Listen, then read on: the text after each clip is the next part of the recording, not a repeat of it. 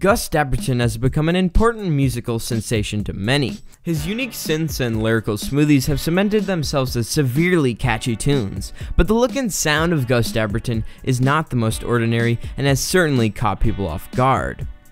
Gus emerged into the music scene as a young producer for his rapper friends during high school. He became increasingly infatuated by songwriting, spending as much time as he could to create music, but not without conflict. Growing up in a small town in upstate New York proved to create minor inconveniences for Gus's outlandish personality. He described it as a place where people lack support, and non-stimulating teaching practices would lead to the suppression of kids' creativity. He often felt out of place and disregarded in his closed-minded town, but fortunately was welcomed by other outcasts such as his skater and rapper friends. During 8th grade, his class was challenged to write and perform a song as a mandatory activity, a task that would intimidate even the bravest of people, if we're being honest. But Gus was more than determined to put his all into the assignment. Surprise, surprise. Gus Dapperton, or then known as Brendan Rice, won the contest and got featured on his town's radio station. What seems like a small accomplishment very well could have been the confirmation Brendan needed to kick off his musical career. Following his humble beginnings in school, he would often produce for some of his rapper friends under the alias of Spazzy McGee for a short period of time. But during high school, he had the unfortunate time of tearing his ACL on his meniscus, resulting in a month absence of school, which happened to be the same time he lost much of his music due to his Mac crashing. To add to his trauma, his ex-girlfriend started dating one of his close friends. While his friends went out, Brendan stayed home, creating music and pursuing what made him happy. There it was, just the flick of a switch, and I kinda understood reality more. And I was at that moment, anything good amplified how happy I could be. So much because I was such in this deep dark pit, so any little bit of happiness was just amplified. So I guess I just realized it was the inconvenience of being yourself that is more rewarding, and you have to go through unpleasurable times for there to be pleasurable things. Gus is further quoted to say, "This is what I want to do the rest of my life." Cut to present, and we have an odd character that sports an always color-changing bowl cut, colorful makeup, oversized vintage clothes, and a polished dangling earring. The name Gus Dapperton has become synonymous with this description, and of course his amateur dancing.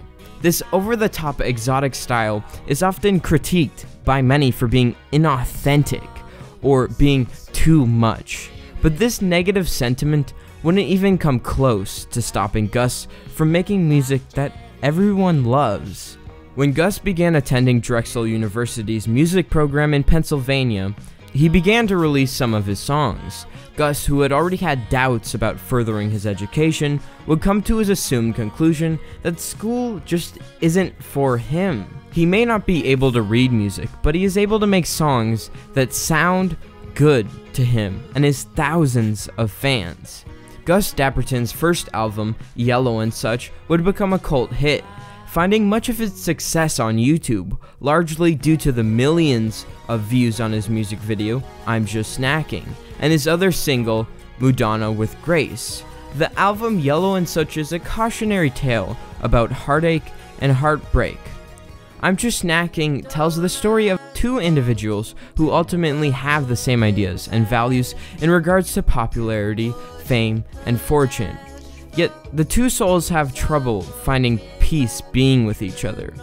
As the protagonist attempts at persuading this girl to find themselves in a relationship together is unsuccessful, because her excuse is that it's just natural that they be with other people, and that's why they can't be together.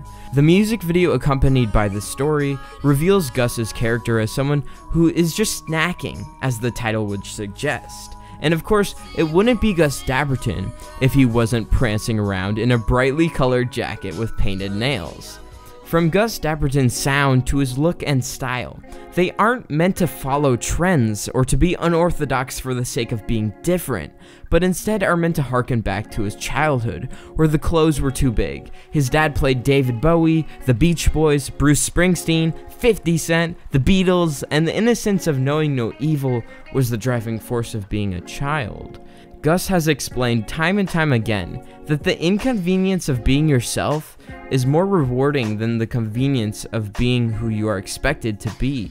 Gus not only prides himself in being a bit different, but also in expressing his creativity, which is part of the reason he acts the way he does. If you haven't noticed, Gus is a unique stylist, often inspired by different sets of colors, his first album being inspired by primary colors. His most recent album, You Think You're a Comic, is where Gus Dapperton's creativity really blossomed.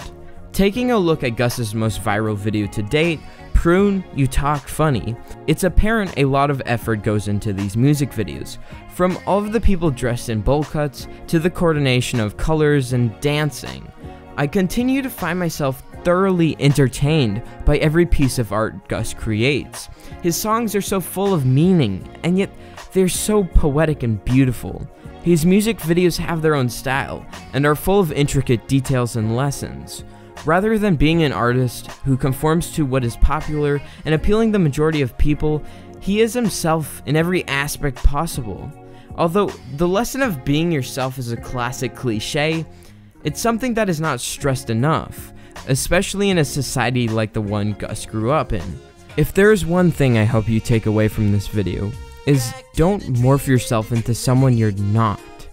Trying to please everyone will never work. So be true to yourself, and you'll find happiness and people who actually care.